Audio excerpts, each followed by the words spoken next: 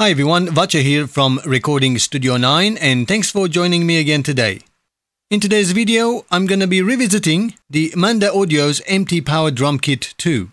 I have 3-part series on this MT PowerDrumKit VSTi drum instrument. If you want to know more about it, you can watch those 2 videos. I put a link in the description. But today, I'm going to show you how we're going to use it in Cakewalk by Bandlab. A very quick recap.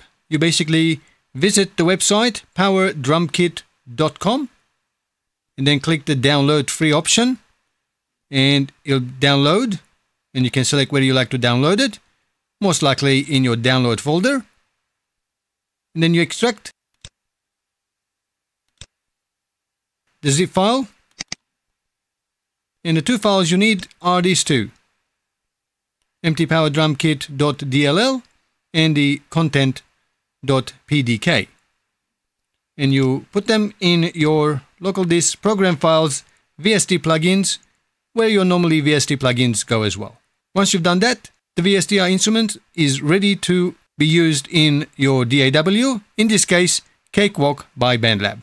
I now have Cakewalk open with a new project. Let's add MT PowerDrumKit 2.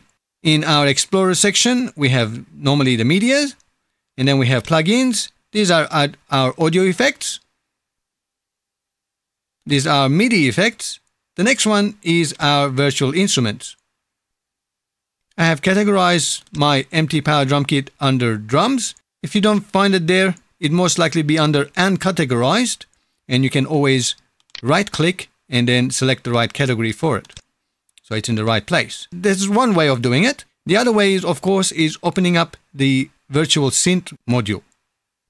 We can go into views and the synth rack view. Here we have the synth rack. Again, from here we can click insert synth device. There's MT PowerDrumKit because I just recently used it, or under drums it's there as well. It opens up a dialog. This is quite an important dialog because it will allow us to set up the VST instrument. I usually like ask this every time enabled. If you don't see it, then that's fine. I'll show you how to actually open it up in the future. I'm just going to select simple instrument track and enable MIDI output as well and click OK. Now this adds the MT PowerDrumKit in my synth rack, and also we can see MT PowerDrumKit right here.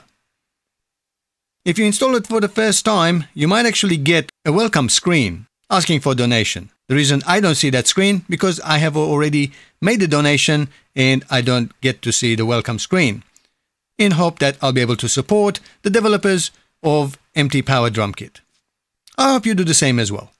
But in any case, if you don't want to make a donation, that's fine.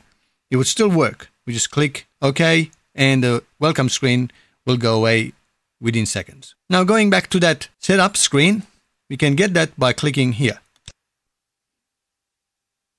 And I'll show you why that's important later on. So now that we have our PowerDrumKit, it automatically adds a track as well. This is a virtual instrument track. So the output, the audio output of this VST instrument will come into this track. Let's close that. So this track here, we can also see it in our console. Right there, the first track, PowerDrumKit. So now we can put onto this track our Pro channel and process it even further. Just going to minimize the console, minimize that to make more space. To bring back the virtual instrument screen, we can just click there. And now we've got it. So let's see. Just using the mouse click, and there we go. You can open up the mixer, and let's get some grooves.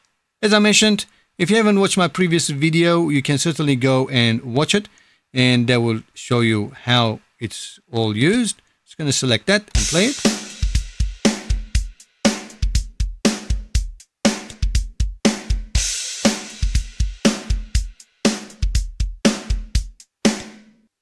Now this of course is quite straightforward because all of the audio from the complete kit is coming out as stereo audio into this track. What I want to show you is how to get all the different parts of the drum kit into separate tracks, not just stereo, so we can process it even further, like processing the kick drum separately to the snare drum and so on. So to enable multiple output, we need to create the VST plugin with multiple output option. Let's close that, delete this one, and let's add it. Oh, this time let's do the other way example. I'm just going to drag PowerDrumKit into here. And in this dialog, instead of selecting simple instrument track, I want to select all synth audio outputs as stereo. And let's click OK. Now we have empty PowerDrumKit added again, but this time we have 8 stereo outputs, which correspond to the mixer's outputs. Like in my previous video example where I demonstrate the outputs in traction T5. So kick, let's leave it on out 1. I'm going to select snare, out 2. Hi-hats could be out 3. So now we have multiple outputs. Let's just go into our grooves again. Just select something. Okay, so if we close it and open up our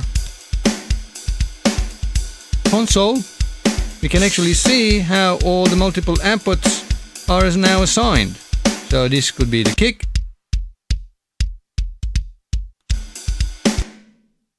That's a snare.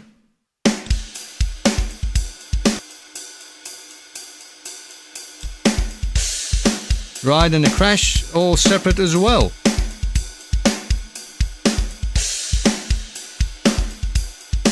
And now we can apply different effects and configuration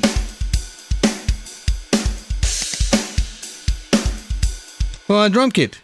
How do we assign MIDI? Now, on these tracks, we cannot add MIDI. These are audio output tracks from the empty PowerDrumKit. What we need to do is create a new, add a MIDI track. And this is our MIDI track. And it's going to be going to empty PowerDrumKit. Now from here, we can pretty much, let's say intro, right there. And close hi-hats. I'm just going to grab one from there.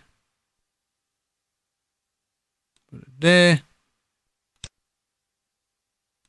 And just a fill. You get the idea. Now, I don't need that one. Now I can close empty PowerDrumKit. Now I have the MIDI notes from those clips will be going into empty PowerDrumKit, and the output of the empty PowerDrumKit will go into tracks 1 to 8 in multi-track. Let's go back to the beginning and let's just play it.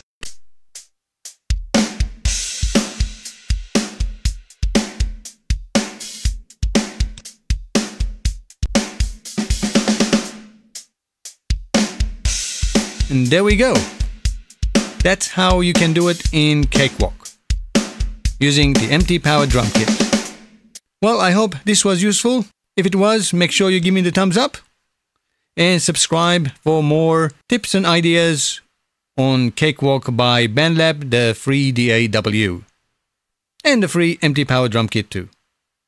Till next time, as always, thanks for watching and have a great time making music. Cheerio, guys!